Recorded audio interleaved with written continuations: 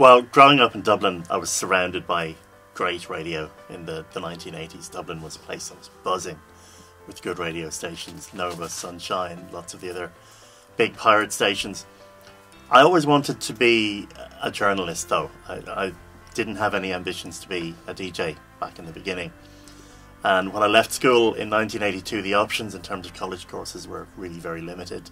There was a journalism course at Rathmines College, which I tried to get into, but I think there were 300 people looking for the course that year, and I didn't make it. So I kind of turned my head away and just went into the IT business. And Ireland going through the recession in the 80s, I found myself going over to the UK to get better work.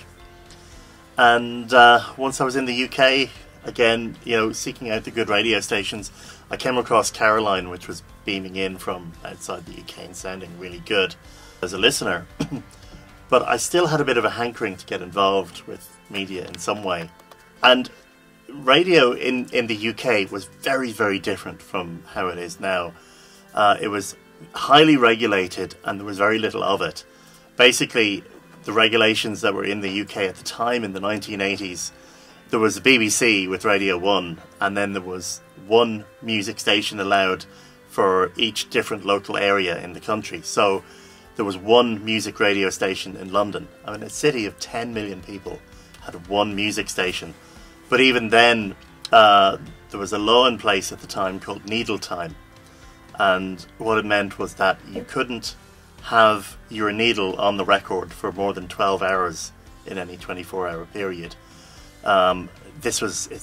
It dated from the 1930s. And an Irish guy called Ronan O'Reilly had an idea of putting a ship out at sea in international waters, so outside British jurisdiction where the law didn't apply.